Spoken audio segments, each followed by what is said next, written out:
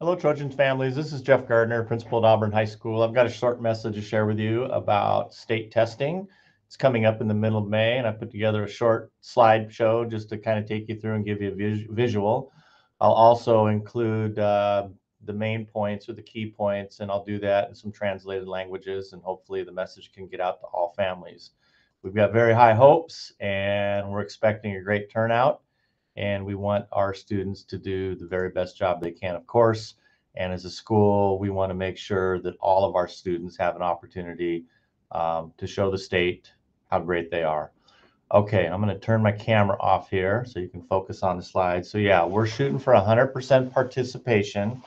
And this is the state testing known as Smarter Balance or the Wcas. We're going to do two types of tests, one for 10th graders, both in English and in math, and one for 11th graders only in science. So let me click through these and I'll kind of show you what it looks like. For our 10th graders, they are doing the Smarter Balance. Some people call it SBA or SBA. You'll probably hear it on all those different levels. They're going to test on May 16th, 17th, and 18th. That's a Tuesday, Wednesday, and Thursday. And this is to meet federal accountability.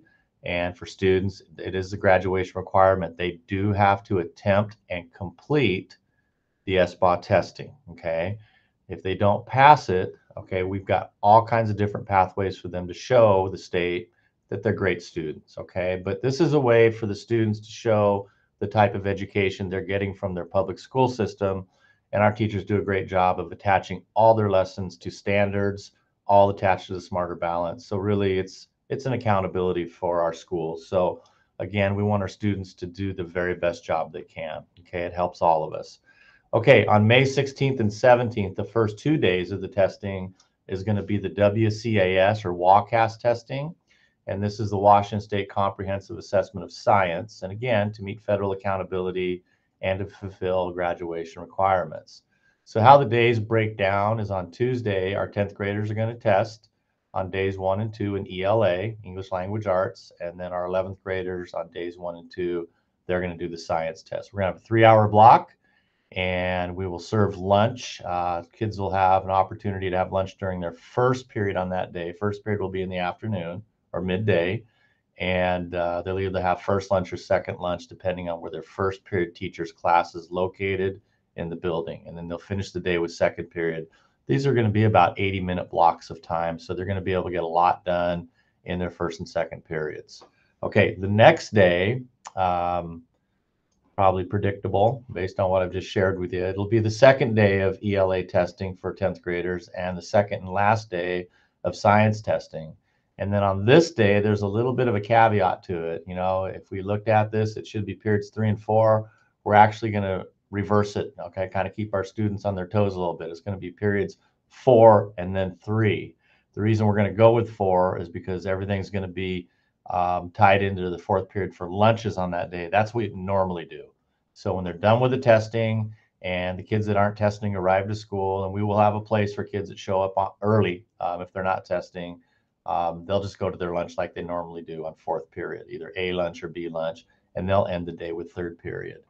So on Thursday, it's only going to be our 10th graders testing with math, and then we will finish the day 5th and 6th, okay?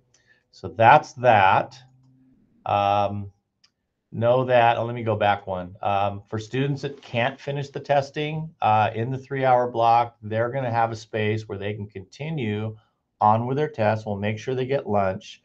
And if they take all day testing, because that's happened before, because our kids really want to do a great job, and some just take longer than others to do that, they can go to the end of the day. All right. Main thing is we want kids to do the very best job they can do.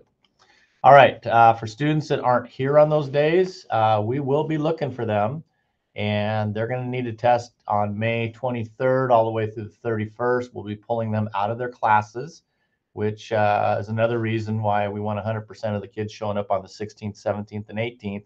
So that way we don't have to pull them out of their incredibly important classes to do that. We are going to reach 100%.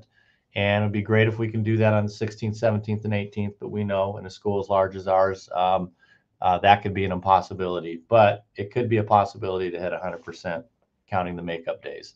And I'm pretty sure we're going to get there. So need your help.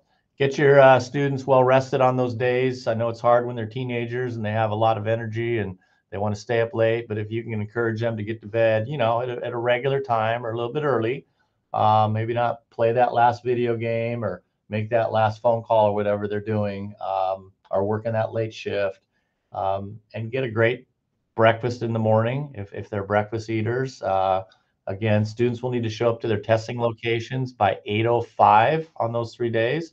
And for the students who are not testing and they show up to school anyway, we will have a place for them to kind of just do a long study hall. So if you got some students who just need a lot of work to catch up on, and you don't want them sleeping in at home because you're going to have to get them to school somehow because the buses are only going to run at their regular times, send them to school because we'll keep them busy in a study hall atmosphere. All right. Thank you so much for listening. We're going for 100%, and I'm pretty sure we're going to get it. Thank you.